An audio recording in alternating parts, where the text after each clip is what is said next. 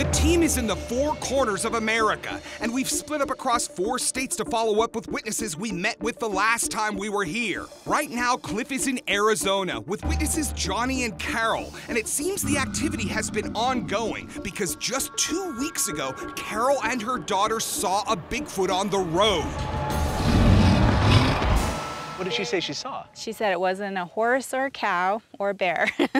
Clearly, she could tell that it was something yes, large, like a horse or a cow or a bear. Something very large that came and went straight back in. Mm-hmm. You're taught not to mess with stuff like that, so you just don't bother it. I think if the culture doesn't teach you not to mess with them, once you mess with a Bigfoot or two, it'll teach you not to mess with it, right? And Navajos don't really go out in the dark, in the pitch black. Now, why is that? There's not good things out there in the dark sometimes, so. Even though the Bigfoot activity has been ongoing since I left, there seems to be a concentration of reports right now at this time of year. Could you guys come out with me tonight and do a night investigation and see if we can encounter this guy for real this time? Let's do it. I'm always known for not having enough common sense, so I'm game. Yeah, me too.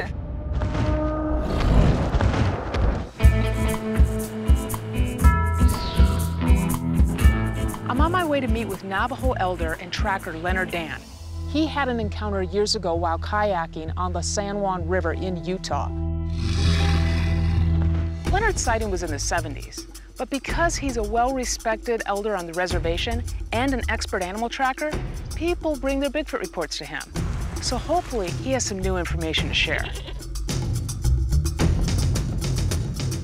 Hey, Leonard. Hey, hello. Hi there. Nice to see you again.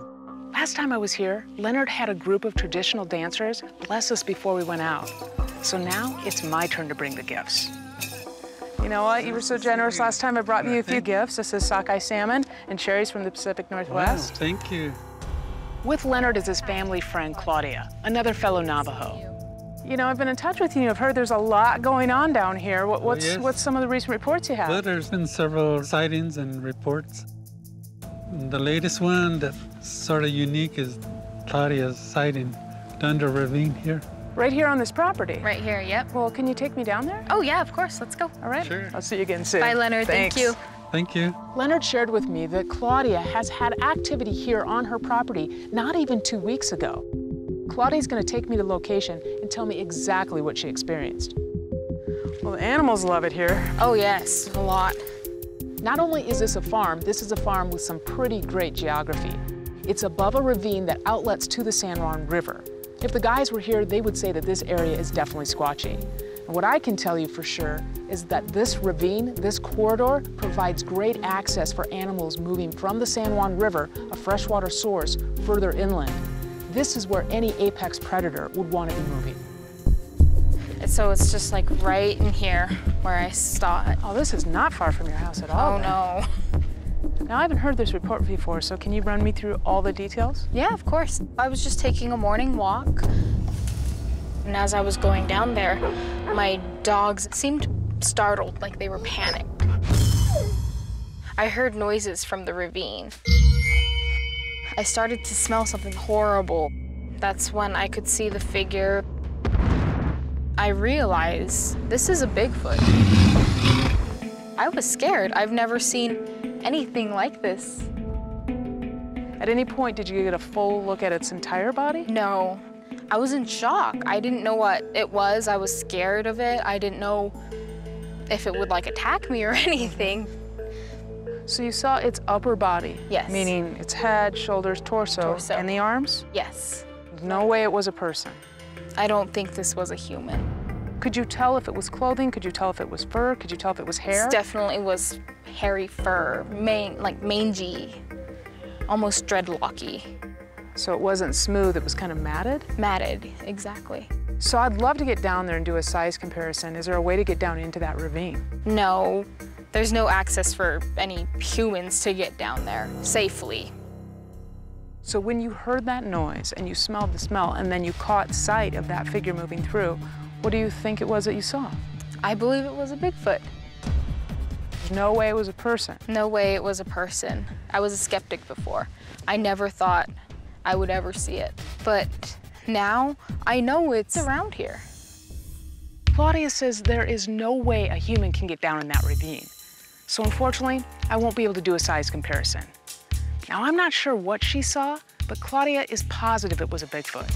And since it was only 2 weeks ago, I want to stick around and try to figure this mystery out. So I have to ask you, what are you doing later tonight? Nothing. Would you be so kind as to come out here again? Maybe we could do a little mini night investigation. There's recent activity. I think this would be a good spot. Oh, yes. Give me a tour? Yeah, of course. All right.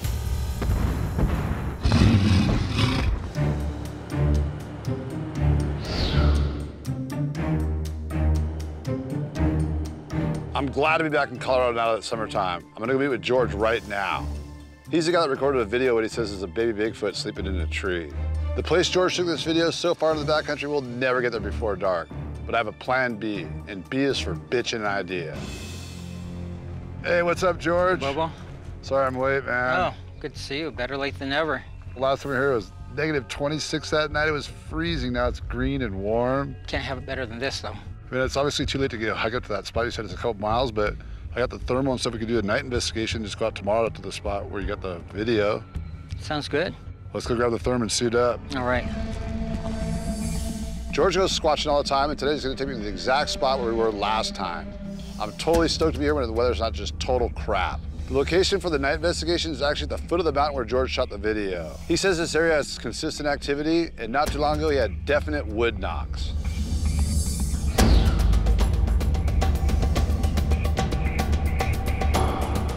I'm back at the Navajo Reservation to meet with Randy Yazzie, a witness I met during our last investigation of the Four Corners.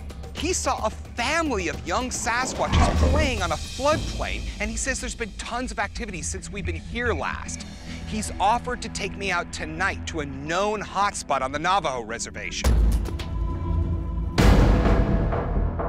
Randy, there he is. How's it going?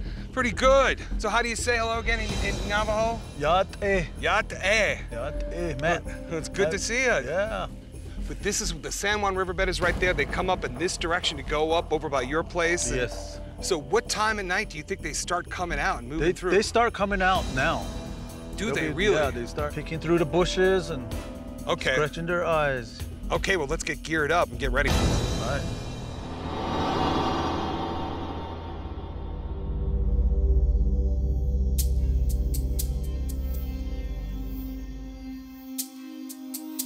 The team and I have split up, each into our individual states, and we're all doing a night investigation with our respective witnesses. Renee's gonna take Claudia out in Utah. All right, here's a good spot to therm. Matt's gonna go out in New Mexico with his witness, Randy. We got a lot of frogs here, and I know they can eat those. That's just another protein supply. Bobo's gonna go out with George in Colorado. Like, what do the Squatches do around here? Like, they whistle, howl, scream, knock. Like, I've got knocks here. I got a knocker in my backpack, so we can definitely do some knocks. That sounds good. All while I'm heading out with Johnny and Carol in Arizona. Looks like we found us some water in the rocks here from the rain. So this would be the water source for all the animals in the area. Yeah. We have a lot of information at our disposal and the best guides one can ask for. So this is our best chance to encounter a Sasquatch tonight.